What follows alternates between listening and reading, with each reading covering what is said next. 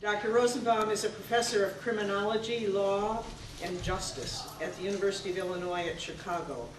He also directs UIC's Center on Research and Law and Justice.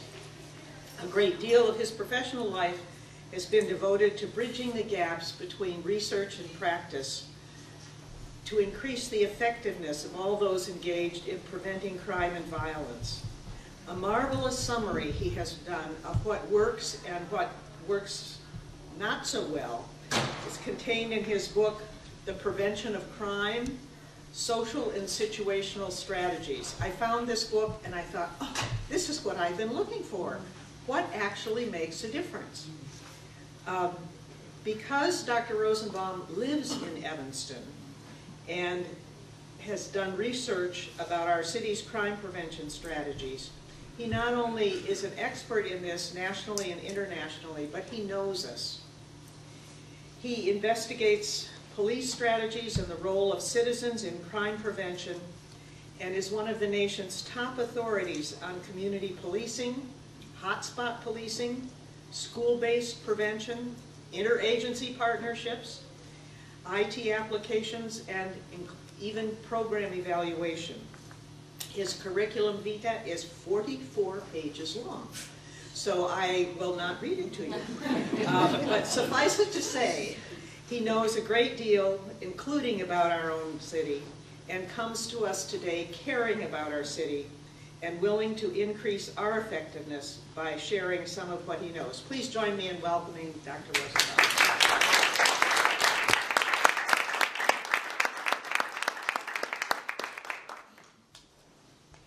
Thank you, Joy. I appreciate it. It's an honor to be here, and so many familiar faces. My wife and I have lived in Evanston, I think, for about 35 years. I was trying to count. We raised 2 daughters here, and they've all gone away, and we're very proud of them. But I do a lot of work around the country. I haven't done much work lately in Evanston, but I love being here, and I'm delighted to be able to help in any way I can. The other person I'm indebted to here, Bill Logan, who brought me to the Evanston Police Department in the late 70s. And so I worked there for a few years and learned a lot about police. And that got me interested in a lifelong effort to study them. And now we have one big study that's in 100 cities, actually, and Evanston is one of them. And so I'm glad Chief Eddington's here, and we're delighted that Evanston's part of that. As a criminologist and psychologist, I've been blessed with the opportunity to think about crime and disorder from an academic standpoint and to reflect on the causes of violence and give some attention to the ways of preventing crime, especially police responses and community responses. In some of my earlier work, as Joey points out, I laid out some of the ways that we might be able to achieve this goal working in community crime prevention. And if you don't mind, I just want to reminisce a little bit about this work. So some of I feel like I'm preaching to the choir. I've been to cities all over the country, and in these exercises, there would be like 3 pieces of paper on that one, 2 on this, and 1 over here. So the fact that you have all these things tells me just how much is going on in Evanston. Much of the work that's been done, and Dan Lewis knows this too, over the last 30, 40 years, is focused on ways to protect yourself, actually. It confirms a lot of conventional wisdom we have about street smarts, avoiding dangerous areas, avoiding people that are up to no good, not staying out too late, what you tell your kids, basically, as parents. And being aware of your environment. I would tell them today, don't be talking on your cell phone while you're walking down the street. Don't walk alone, etc. All smart advice consistent with what we call routine activities theory, which tells us that crime happens because 3 factors converge. There's a motivated offender, a suitable target or victim, and the absence of guardianship. All of those are potential areas you should have thought about, I'm sure, and seek to remove these problems. Second, the research tells us how to protect our property, our homes, our cars, our jewelry, lock our doors, keep our lights or music on when you're out for the evening. Maybe you don't know that one, but you should. Giving me what we call the appearance of occupancy. It does reduce violence. I don't need to do that because I have an 85-pound dog. So he's very protective. But finally, we have research on how to protect your neighborhood.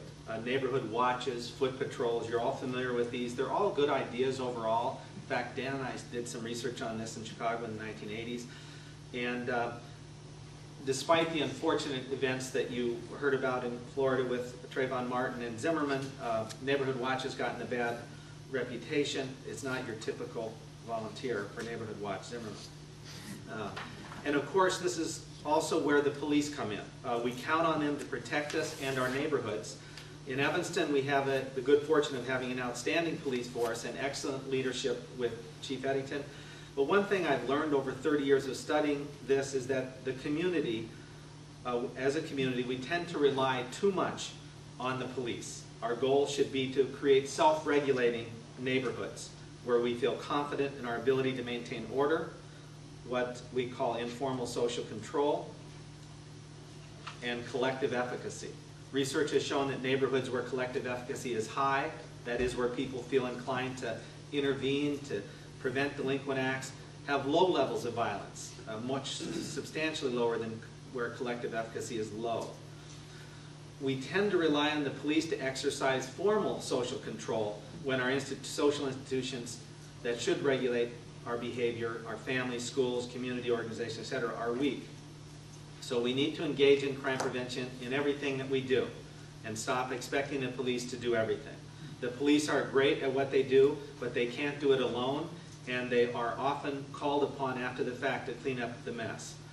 However, police-community partnerships are great, where we co-produce public safety as a product, and that is a very laudable goal, and I think Evanston's been very strong in this area over the years.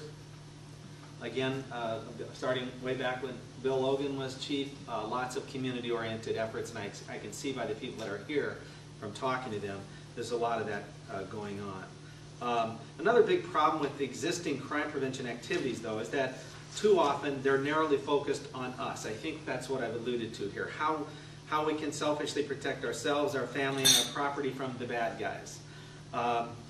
We call these defensive strategies. I think Dan called it that years ago, actually, in a paper. How we can circle the wagons and protect what we have. Don't get me wrong, these are important and effective strategies. We have evidence of that. Used more often, though, by those at the upper end of the education and income continuum. Aside from the unequal distribution of security hardware, where we spend more today on private security in America than we do on public security, we spend very little time thinking about why our communities are facing crime problems, who are the bad guys, quote unquote, what motivates them, and what causes violence in the first place. We just want to be safe and forget about these bigger questions and let the police deal with it. Now, I know this group is not like that, or you wouldn't be here. You actually care about the larger community in which you live beyond your front doorstep. You care about improving the quality of life for all members of the Evanston community, whether they're at risk of victimization, at risk of offending, or neither. We need more people to think that way, but having you here is a start, so let's, if we can go a little bit down this road a short distance today, let me talk for a few minutes about the prevention of violence. I'm glad to see the prevention one is fuller than the other two, but they're all parts of prevention, actually, different levels, primary, secondary, tertiary prevention, as we call it. I'm always surprised after all these years that people, educated people, are befuddled by violence. I hear them say, well, maybe we would do something if we knew what the problem was, or if violence wasn't so elusive or so complicated and so difficult to understand. As a society, we act as if we have no idea what caused it or how to prevent it. And as criminologists, of course, we kind of laugh at that because we find that funny, because it's pretty clear from extensive research over the last 100 years and historical analysis what's going on. We know a lot about violence. So let me just quickly summarize hundreds of studies that have identified 8 major factors, clusters of factors that contribute to our current levels of violence in America. Number 1 is poverty and unemployment. In the big cities especially, we've experienced enormous loss of industrial jobs in the last century, leading to unemployment, leading to poverty in certain neighborhoods. To this end, we have never adequately addressed the growing gap between the haves and the have-nots created by economic opportunities, which data clearly suggests is much wider than it was 30 years ago. The second is out-migration of the middle class from the inner cities. Both black and whites fled to the suburbs in the 1950s, 60s, and 70s. This has started to reverse, but we have the gentrification problem, which further isolates the poor, and we have still concentrated poverty, which is a big factor contributing to crime, which leads to the third factor, which is urban segregation by race, and racism associated with that. Schools, housing, employment discrimination, all very well documented in the history of America.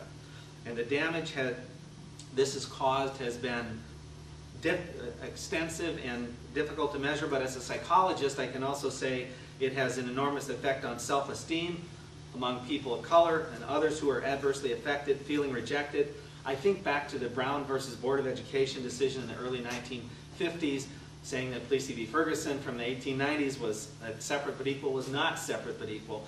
But those studies, again, science played a role. The Clark studies, they brought in studies showing that young African American kids, girls, preferred playing with white dolls than brown dolls. And it was compelling evidence at that time of the effects of discrimination. And that affected the court, I think, in that decision. Point number 4, the failure of urban schools to prepare kids for a service economy. We still have tremendous variation in the quality of schools by neighborhood around this country. Evanston, not so much. I mean, we have good schools in Evanston. But kids need fundamental skills to be successful, especially when their families have failed them to some extent, or they have difficult families. Point number 5, family breakdown.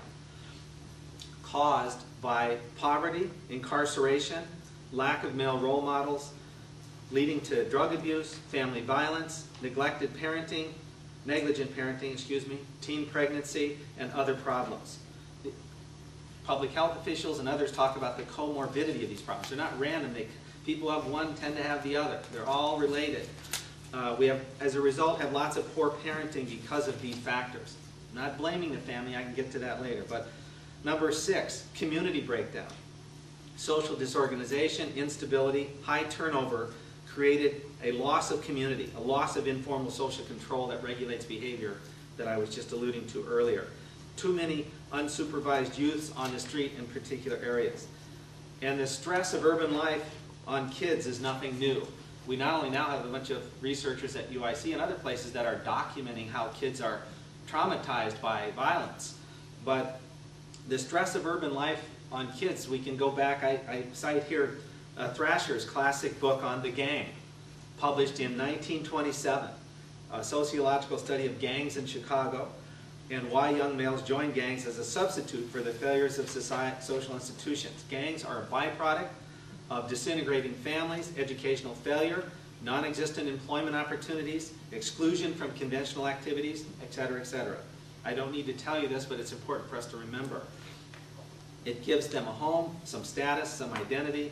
I can be somebody as a gang member. Number 7, today, the growth of mass culture, entertainment, media, sports, has endorsed violence as a solution to problems, endorsing gangster imagery and supporting the objectification of women as sexual toys. Violent video games today have become much bigger industry than movies or television.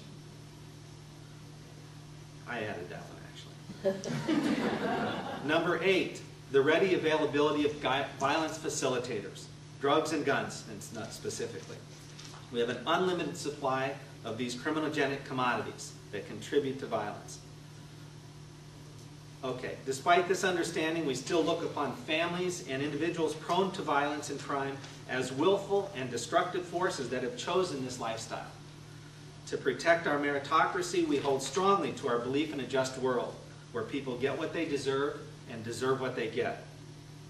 We justify our existence, our wealth, our status by saying, I worked harder, I'm better, I tried harder than those people who are tired, lazy, whatever. It's not that simple, as I just got done saying.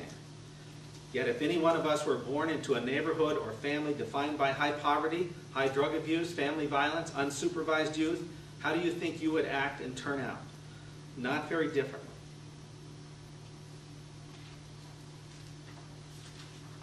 Let's turn our attention briefly to strategies to deal with troubled youth, especially since this is part of why you're here. We talked about, I have here suppression, intervention, and prevention as kind of similar. Suppression is what the police often do in all cities. That is important. Professional, well-trained officers who would turn up the heat on repeat offenders and hotspots of violence.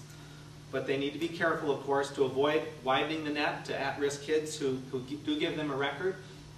I didn't want to get off on this today, but we have research that's saying arresting adults doesn't really have much impact on them, but arresting juveniles does. It's arguably a criminogenic activity. So we now know that arresting juveniles increases, not decreases, their probability of future offending. So think about that. We have to be careful with juveniles about thinking of alternatives. And Evanston has all kinds of alternatives, and that's great.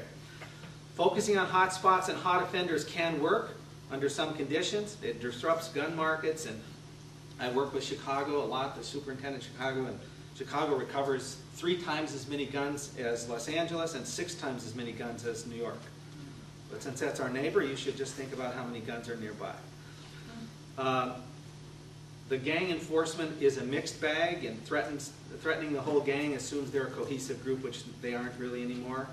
Removing leaders can create disorganization and violence and cliques. A lot of it's based on deterrence models. We threaten punishment. We assume that young kids are rational thinkers about risk of future punishment, but 15-year-olds on the street are kids with brains that are not fully developed, we now know from the latest MRIs, and they don't think that way. Chicago and Evanston police are doing their best to arrest offenders and have them prosecuted, the serious offenders, and have done a very good job, I might add. But the biggest problem is that many of these efforts are not long-term solutions because they do not address the underlying conditions that contribute to violence that I outlined earlier. I'm sure the chief here would agree with me that we cannot arrest our way out of the problems of violence and disorder. The community must play a key role. Second, interventions with offenders and high-risk youth. We have many of these around the country on streets. These programs seek to interrupt violence, prevent retaliation. Ceasefire in Chicago for violence is a very good example, using former gang members to intervene. We tend to rely, though, on single approaches. Ideally, we need these comprehensive services. We need to attack the problem on all fronts. I think that's why you're here. In schools, businesses, churches, community groups, social service agencies. We need good education, jobs, recreation, after-school programs, skills training. And it's wonderful, actually, to be here in Evanston and to see that all of the groups that are here, you know, Family Focus, the YMCA, YLU, Family, FAM, these have existed. I've been here 35 years, and they've been around pretty much the whole time. I don't know, the Y's been around here, and Bill, not you, but the Y, for a lot longer than that. So it's a wonderful, there is some sense of institutionalization here that I don't see it sometimes in other cities. Things come and go with the latest grant, and that's it. But community members are also important. Watches, marches, the community must establish norms about what's acceptable. People call me all the time because I did all this research saying that the DARE program is ineffective and actually increases drug use among kids. And they're like, what are you saying? But anyway, but they call me from all over the country saying, well, what are we supposed to do about drugs? And I said, well, your community should establish norms about what's acceptable behavior and what's tolerated and you know, alcohol is a bigger problem than marijuana. We just never kind of deal with these problems. But you know, the community is important. You can't count on the police to just come in and arrest everybody. That may be not what the community wants. That we have to decide collectively what the norms are. The police are an instrument of society. Okay, we must learn to work with the police to report suspicious activity. The no-snitch culture must be attacked directly. If fear is the driving force, then develop anonymous channels. If distrust of the police is the issue, then deal with it. For example, I've helped Chicago develop a training program to build public trust and confidence and better car-side manners for recruits that come through their training academy. Number 3, primary prevention. This is where we need to be creative and invest most of our resources, in my opinion. The earlier research has shown across a wide variety of fields that the earlier the intervention in the life course of individuals at risk, the greater the effects and the more money we save. You get a bigger bang for your bucks working with a 10-year-old than you do with an 18-year-old. It won't pay off for decades, And that's a political problem in America, as we refuse to invest in it because the next election's coming up before you see any results. But we do need to do it, and we need leadership that's willing to take that risk. Just a few examples. Prenatal care can be related to future offending. Small birth weight, poor nutrition, exposure to violence in the home. They're all bad for babies. They increase the probability of a difficult life and delinquency. Teen mothers should be a key target group. Preschool. Research shows that good preschool is really important for lowering kids' risk of getting in trouble and dropping out of school later. The Perry Preschool program in Michigan has gotten much attention over the years, showing arrest rates of these kids from preschool are much lower, 10, 15 years later, 20 years later. We have to ask ourselves, how much do we care? How much are we willing to help high-risk families and kids? When are we willing to break the cycle of intergenerational violence that's passed down from mother to child, generation after generation? I think of Bill Logan. I put a note here because when I used to work with him years ago, he would tell me these stories of that growing up in Evanston, and you've been through, went to Evanston High School and all this stuff, intergenerational violence and gangs problems. He knows the grandmothers, the mothers, the daughters, sons, fathers, whatever. It goes on and on. You have to break the cycle at some point. When are you going to help that teen mother not be like somebody else that was her role model? Okay. There's been a lot written about intergenerational violence lately. Kathy Whittem, if you want to read her work. Elementary school, if you reduce class size, you improve outcomes. All this stuff is well documented. If you change instructional practices, kids will benefit. There's research to, for example, Success for All. Reading 90 minutes per day for elementary school kids makes a big difference. Family prevention. Home visits by nurses, by others, to high-risk families, helping them with changing their diapers for teen mothers, whatever it is. There's a lot of different angles on that, but that work has been shown to be effective. It makes a difference. One example, University of Illinois Chicago, my own campus, the Safe Children's Program. Family-based counseling and weekly tutoring will improve reading scores and increase parental involvement in school. So we know that comprehensive school programs are also more effective than individual programs, so we need to change school culture, environment. I'm really excited that you have restorative justice programs here in Chicago, or in Evanston, excuse me. I was thinking peer juries I've looked at in Chicago in the schools, wonderful program to get the students actually involved in regulating the behavior of other students. They wanted us to evaluate and say, well, does this help the kids that are coming in as delinquents? It's really helping the kids on this peer jury. They're the ones learning to be adults, and it's moving. Okay. But there's a lot in restorative justice that I'm glad that Evanston's doing some of that important work. Many examples of successful programs to prevent violence and delinquency in America. I encourage you to Google Blueprints for Violence Prevention. It's at the Center for the Study of Prevention and Violence at the University of Colorado at Boulder, launched all the way back in 1996. Today, the research team there has identified on their website more than 450 programs that are effective and show promise in preventing violence. That's Blueprints for Violence Prevention. And there are many others. Coalitions and partnership. Let me close by talking about that, since that's what you're about. I've actually done a number of studies locally and mostly nationally on coalitions over the years, violence coalitions. There's a chapter I wrote in 2011 in the Oxford Handbook of Crime Prevention called Comprehensive Community Partnerships for Preventing Crime. I don't know if I want you to read it. It's a bit academic and pedantic, but you might like, I have a lot of references in there to major review articles in other fields, especially public health, documenting the conditions under which coalitions are effective and ineffective. First, just a couple quick things. Comprehensive efforts seek to address why are these important? You already know this, but I'm just going to say it. They seek to address the problem from all sides if possible. The problem of violence is complex, but it is understandable. There are multiple causes, so why not address many different causes, using as many different service providers as possible, the police, schools, social service, community groups, etc.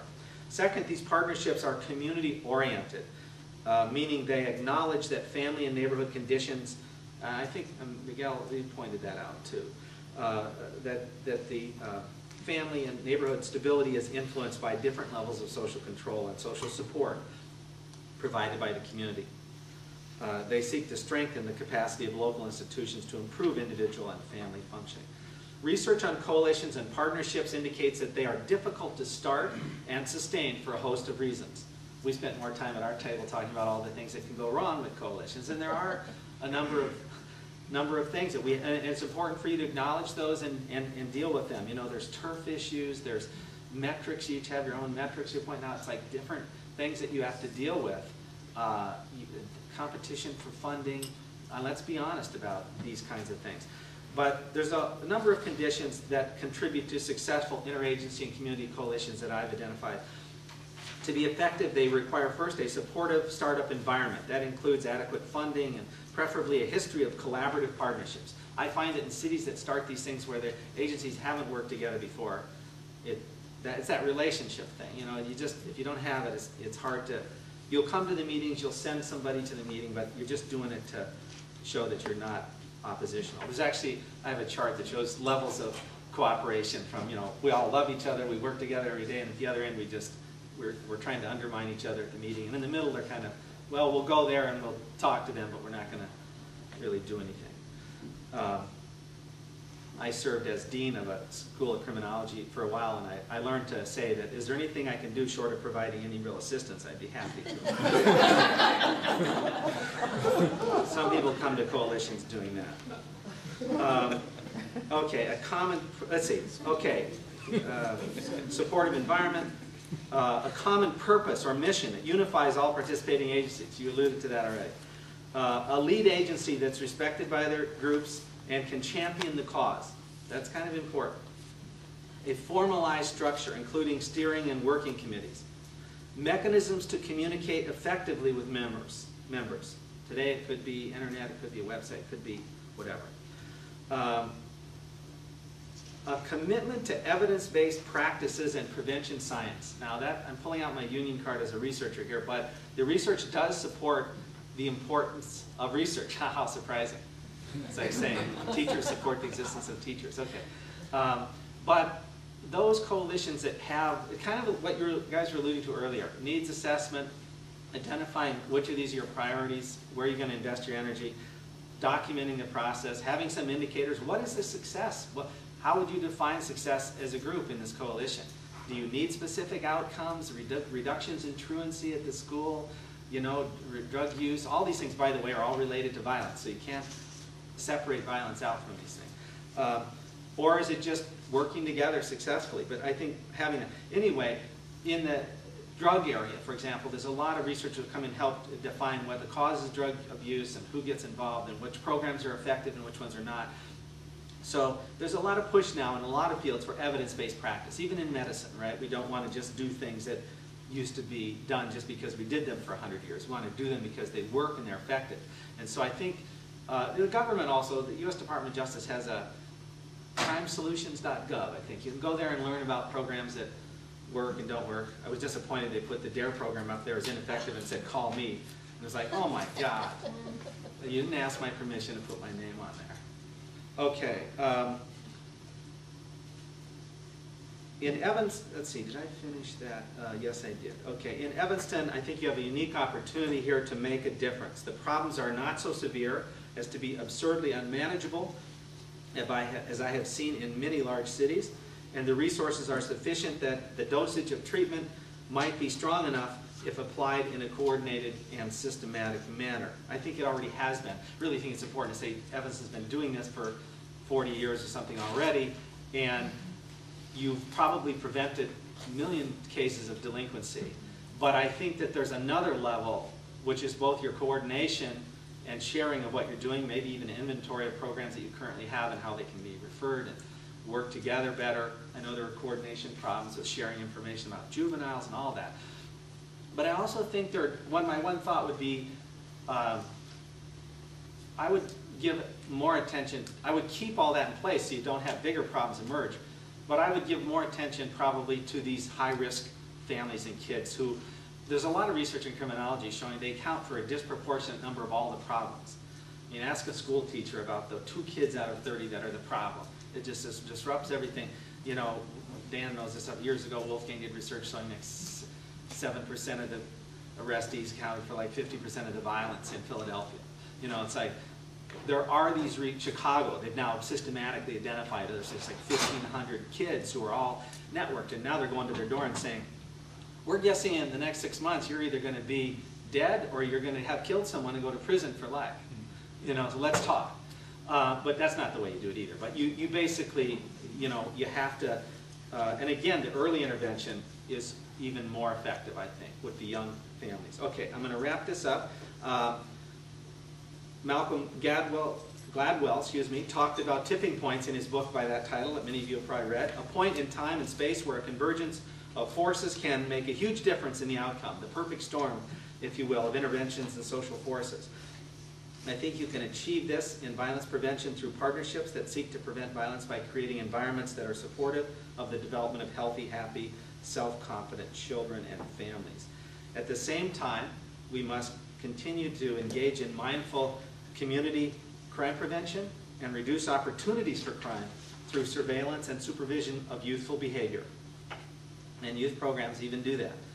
We also need to continue access control. We need to reduce signs of disorder in the community. I haven't even talked about any of that, broken windows theory. You know, it's kind of like we do need to, my neighborhood, I once gave a talk in my neighborhood a couple of years ago, and I said, you know, make sure you get rid of the graffiti, get rid of the garbage on the streets, clean up the, you know, broken windows theory says one broken window left undetected leads to many, unrepaired leads to many broken windows quickly. We have a lot of research to support that idea.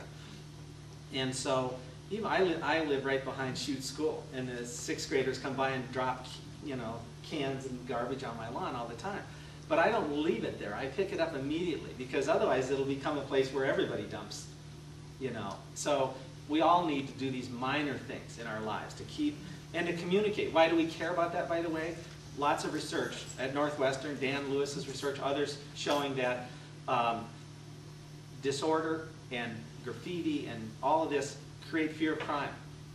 And they also lead us to withdraw and leave our parks open to just the kids that are more likely to cause trouble. We need to use our neighborhoods, we need to use our parks, we need to establish authority and control over those areas as adults. Finally, I want to be realistic. There's no panacea for violence prevention, and we're unlikely to secure all the resources needed to address all the social, economic, and political complexities that define the problem. But you have a good problem in Evanston, which is that you've already traveled a great distance down this road of preventing crime by providing all these programs and services. And of course, coordinating this is important. And I just want to end, I guess, with saying there's always room for improvement. I think of the public health model.